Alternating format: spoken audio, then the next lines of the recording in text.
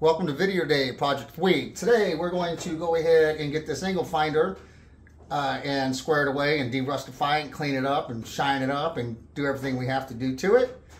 And at the same time at the antique mall I bought these gouges.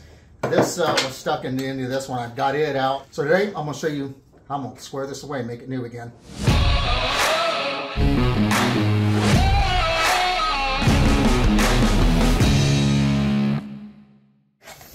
This is an angle finder that I got from those guys a few months ago, and this is my go-to one.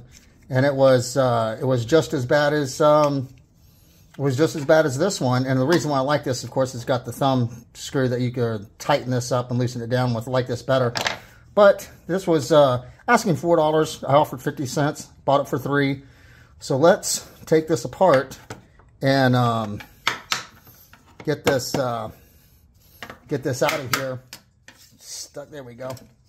And what we're going to do is we're going to drop this in evaporust. Normally I use electrolysis, but I want to try evaporust on this one and see what happens. I'm not going to put the wood elements in. I'm just going to put the blade in it and evaporust. I'm going to let it sit overnight, and then that's it. So let's scrape some of this off with a brush. Just going to get a brass brush and just trying to make sure that I get it all in my workbench. Yeah, this stuff here. This is the evaporust container.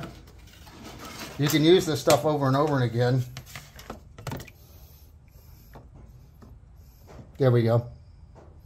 Okay, it's been about 2 or 3 days because I got sick. So here's what it looks like coming out. And then let's go ahead and scrub this stuff off here and see what it looks like.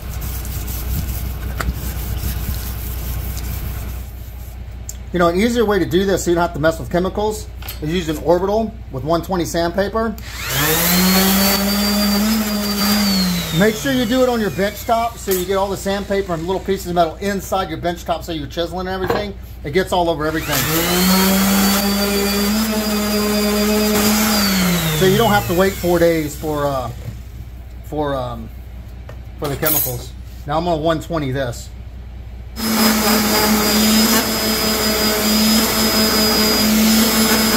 This is the more coarse side.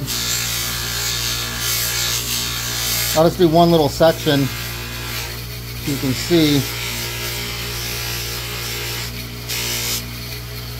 All right, now let's go to the finer side.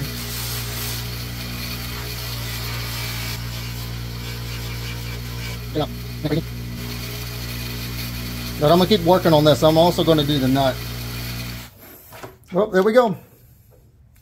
Got it all buffed out. I'm not going to put any oils or anything on it. I think it's just fine, just like this. Works, functions perfectly. Doesn't get stuck anymore. It's not all rusted and raggedy.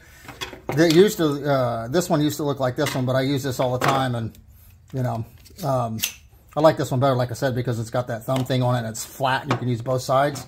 This one's got, you know, this big knob. It might not even be the original one on there. I have no idea. But anyway, there we go. Functions.